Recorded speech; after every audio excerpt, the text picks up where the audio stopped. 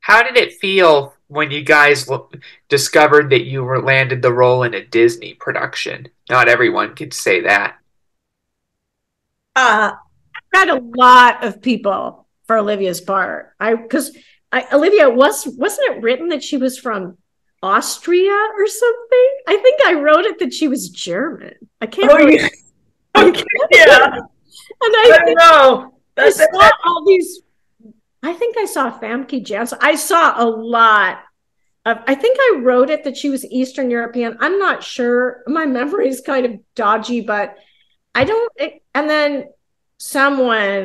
Danny said, well, the greatest actress in that group is Olivia Dommel. She's funny. She's so, and then I met Olivia and she was so great. So then I think I made it British. I don't think you were supposed to initially be British. But that's right. I remember coming in the callback to read with Steve. Yeah, it was Steve. Yeah. And it was a screen test. And I think Roger might have been there and Danny was definitely there and you were there, of course. I think you'd come to a screening of that Bob Balaban movie I'd done. And yes. I think we were discussing something, not to digress from the big green, but this all adds up to the question that you've just asked. And I think, Holly, you said, yeah, I really like how your lipstick blended in with the wallpaper. But it was the attention to detail, but you had been...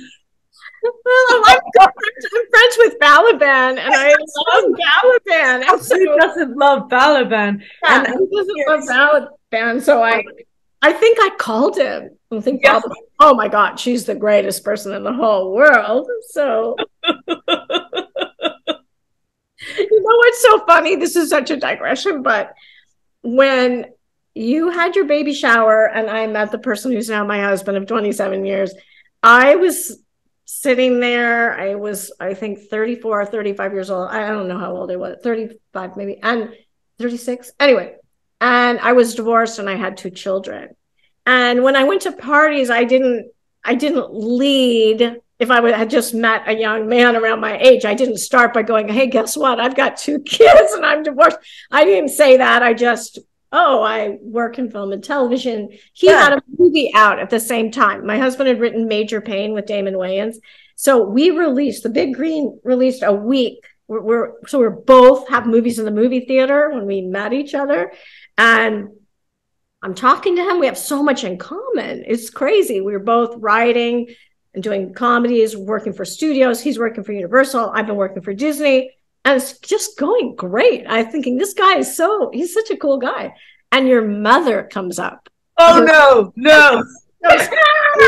Goes, oh, Holly, it's so good to see you. And I said, it's great to see you. I love your mother. So it's great to see you. And then she goes, how's your son? Remember that Gary just looked at me. I'm not wearing a wedding. He had a daughter. He has a daughter, does he not? No, he's never been married, and he didn't have any kids. So I say, my son is doing well. He's great. I don't say there's 2 of them. He's great. And then your mom went off to do some more entertaining. And then I turn to Gary and I say, I'm divorced and I have a son. I don't say I have 2 of them. I just say I have 1. I have a son, and I can see, I believe, he says it's not true, but I think he seems, somewhat less interested in the divorced mother. But, and then we keep talking, and now we're reconnecting again, and 20 minutes pass, and your mom comes by again, and she goes, I just want to know how the boys are.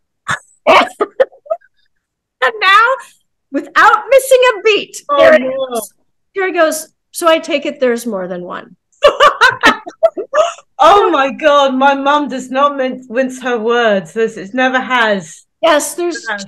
And then he was just quiet for a minute. He goes, Irish in her. He goes, daughters? And I went, no, daughters, just the 2 sons, just the 2. Oh my God. Anyway, that's an awesome story, by the way. Yeah. There's so much sort of stuff that was surrounding it, call it fate or kismet or whatever, that surrounded both Holly and I and Roger and all of the people we've just mentioned, Steve, there was a correlation to every little part and bit that somehow brought the cast together and all the people involved, all of the creatives and the crew. And our DP was so amazing. I just loved him. That photo was, he's no longer alive, but he became my best friend and was one of the most amazing people in the, like, he did Coal Miner's Daughter, Saturday Night Fever.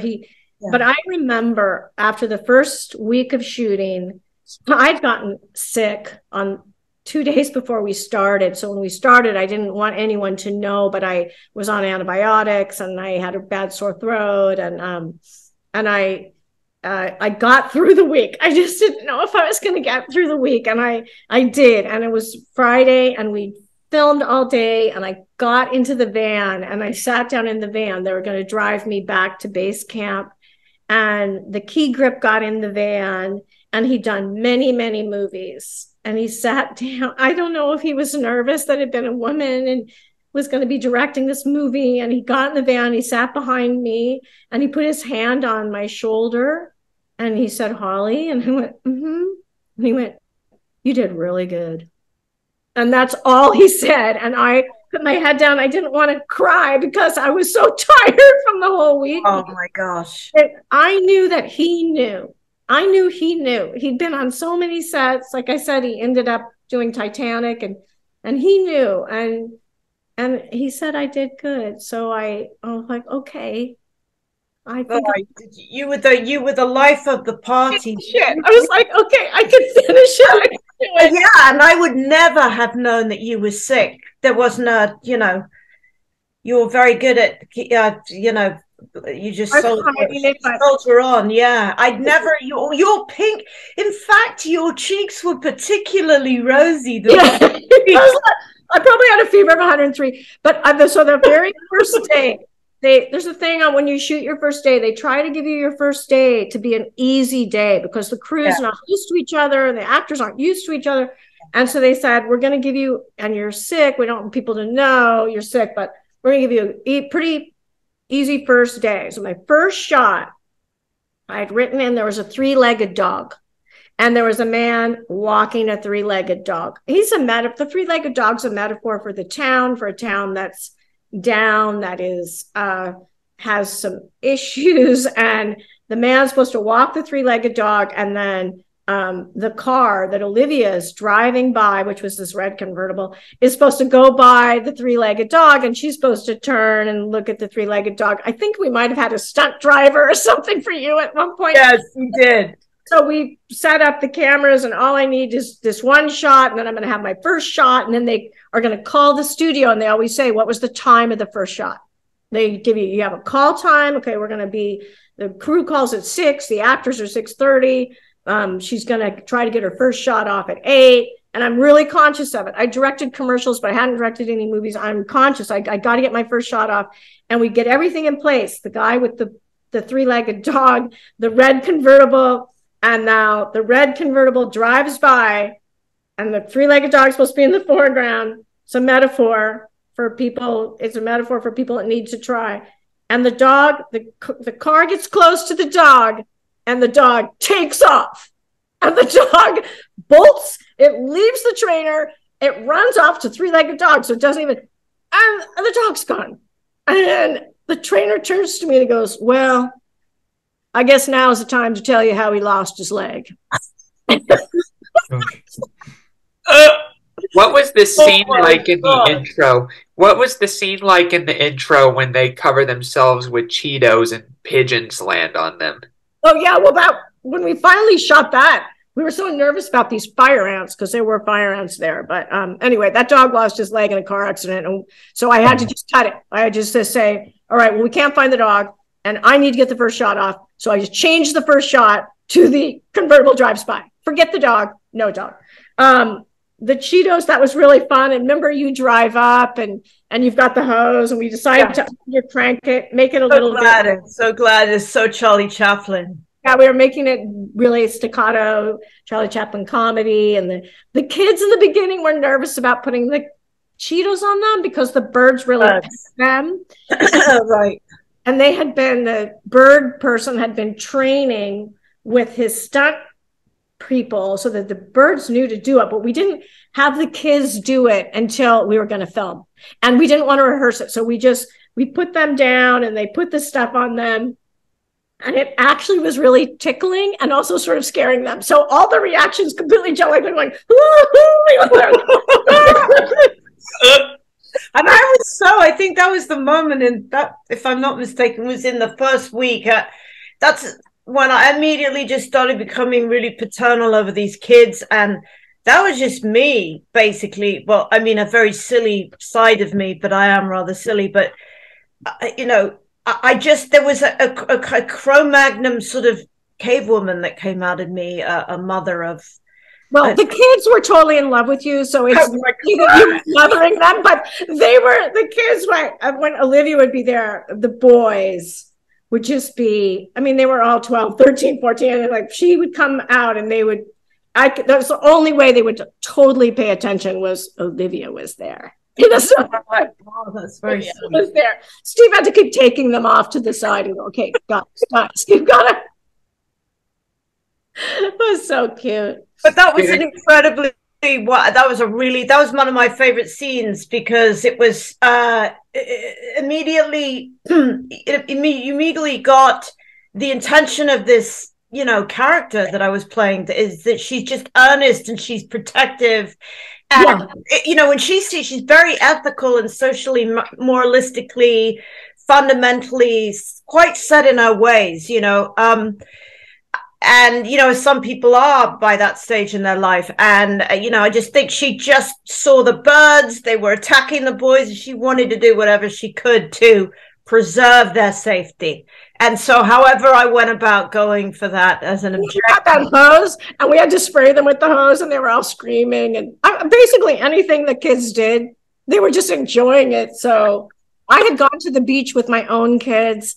And I had them in the sand and I sprinkled popcorn around their feet and all these birds came. So that's how I got the idea for it, because my own kids at the time thought that was so funny and they were laughing. And, oh, you know, I've got to put that in the movie, but I'll figure out a way. And anyway. You did. I mean, and it's such a standout scene, you know. So funny. Well, you guys, it's getting close to the end of the hour. And I actually am going to a book. I'm an author now. You're incredible. You're writing. You've got a novel coming out. I mean, hello. And I'm going to say something about it because it's my first novel for adult readers. I've written books that are for young kids, they're for young people. And one of my books, Counting by Sevens, has sold 1 million copies. So that's all really worked out. But I have my first book that's for adult readers, and it's called Pieces of Blue, and it was just an Oprah just picked it as a spring read. So I'm really happy about that, and I hope that some kind of movie gets made out of it. And Olivia, you would be good as the main character if I do an adaptation. Hold on, I'm going to grab the. She's supposed to be from Wales. The main character is from Wales. My favorite. So sweet. Oh my God. I haven't even had a chance to meet you guys. What? I just carried on. This is my book. I'm going to jump off and Olivia, you stay on. It's called Pieces of Blue. And Olivia, I'm having a party at my house for it when I'm going on tour. I'm with Henry Louis Gates in Boston, Professor Gates. I'm with Richard Kind in New York. I'm at Books and Books in Miami. I'm going to San Francisco, Seattle, Portland, Nashville, and Houston. Oh, all such fun places. Awesome. And May 14th at my house, Liv. Okay. I'm there with bells on. Okay. It's Mother's Day. Hilarious. Great. Honestly, I'm having a book party on Mother's Day. Anyway, I'm going to jump off. You guys stay on. I love you, sweetie. And thank you so much. I love you, Holly. This is for me. Bye, you guys. Thank you, Holly. Bye, Holly. Thank you. So, Olivia, how are you doing? I'm good. Thank you.